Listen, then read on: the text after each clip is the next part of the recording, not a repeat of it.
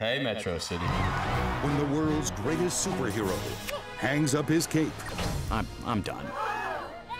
it'll take a new kind of hero to save us. Wait, what? You need to be that guy. Well, this is a strange turn of events. Like me, Megamind is devilishly handsome. He starts out evil.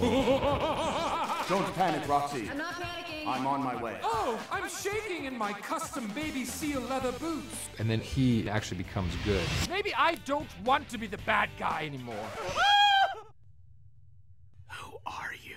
Evil is running rampant through the streets. I'm so tired of running rampant through the streets. Roxanne Ritchie is a reporter in Metro City. Metro Man and Megamind have been battling for years, and Roxanne is always the pawn in between, and she complains about it, but she also kind of likes it. You left us in the hands of him! No offense. No, I'm with you. Megamind needs a new good guy to fight, so he develops this superhero.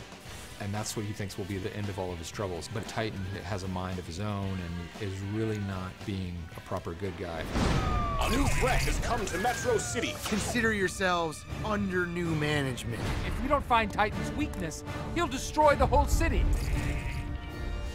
Megamind has a very unique sidekick in Minion. I play Minion, Megamind's right-hand fish.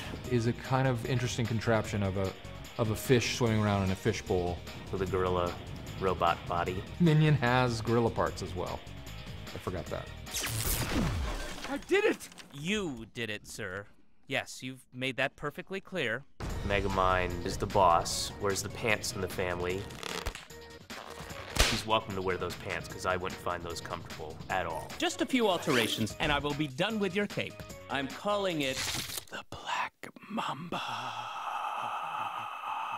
I found it very freeing to do an animated film because you could improvise as much as you want. A big, huge shoe with flames coming out of it. 2 tanks sword fighting, or 2 swordfish like flying through the air, stabbing other fish. And also to just be able to show up in jeans and a t-shirt and come out looking like a sassy reporter in a pencil skirt.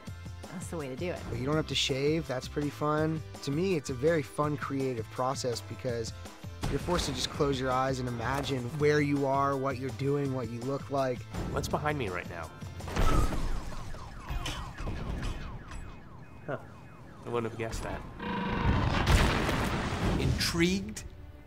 Yeah, you should be. Let the showdown begin! Oh, there's soaring, and there's capes, and there's magic guns, and there's speeding bullets. Anyone can do good. I think it's a very positive message. It's got really cool action and it's hysterical. It's awesome, and I'm awesome in it. Hit it!